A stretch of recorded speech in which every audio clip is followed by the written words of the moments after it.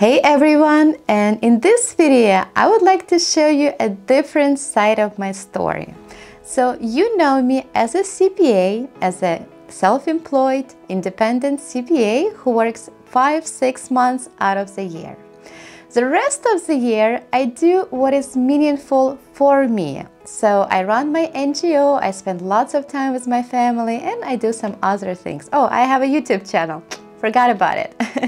So in this video, I'll show you the part of my life related to my NGO. So I'll tell you what this NGO is about. I'll show you a short documentary, what I'm actually doing at this moment right now.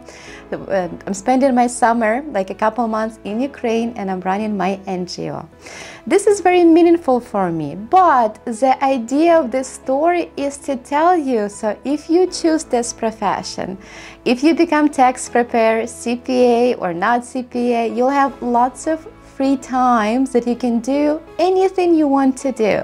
So you'll have your stable job, your really good business, and then you'll have time to do meaningful projects. So for me, it's establishing NGO.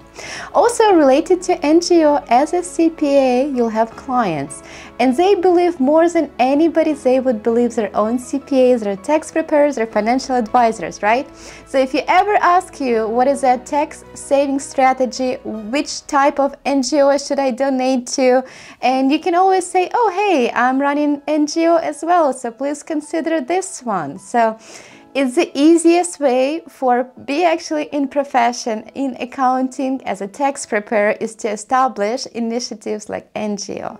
So let me walk you through a day of the life as a founder, also in addition to be not so boring CPA, self-employed CPA, doing all kind of things. I also run NGO. So let me walk you through the day in my life. And yeah, I hope that will inspire you to pursue CPA profession, to become tax preparer. In the comments, let me know, what do you think?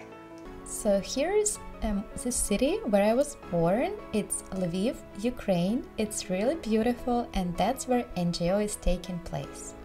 Now I'm going to show you the volunteer meeting that is taking place in coffee shop in Ukraine, and the motivation why volunteers travel from all over the world to volunteer in Ukraine in my organization.